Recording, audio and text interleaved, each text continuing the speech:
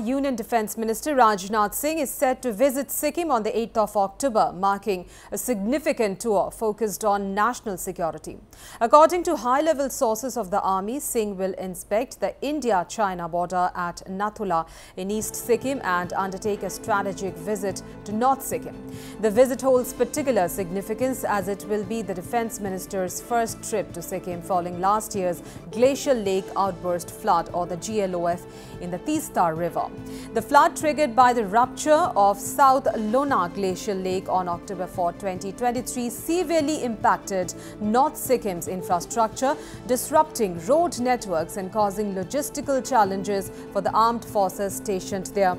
More than 20 army personnel lost their lives or went missing in the disaster. In the aftermath of the disaster, many roads were swept away by landslides caused by the flood, and military weapons stored at Munsithang in North Sikkim were washed away. The upcoming visit is expected to focus on addressing the ongoing security concerns and recovery efforts in the region.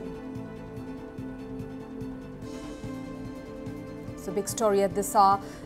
Union Defence Minister Rajnath Singh is set to visit Sikkim on the 8th of October, marking a significant tour focused on national security. According to high-level sources of the Indian Army, Singh will inspect the Indo-China border at Nathula in East Sikkim and undertake a strategic visit to North Sikkim.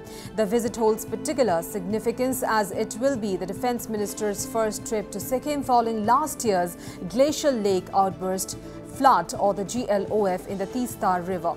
The flood triggered by the rupture of the South Lona Glacial Lake on October 4, 2023 severely impacted North Sikkim's infrastructure, disrupting road networks and causing logistical challenges for the armed forces stationed there. More than 20 army personnel lost their lives or went missing in the disaster. In the aftermath of the disaster, many roads were swept away by landslides caused by the flood, and military weapons stored at Munsithang in North Sikkim were washed away. The upcoming visit is expected to focus on addressing ongoing security concerns and recovery efforts in the region.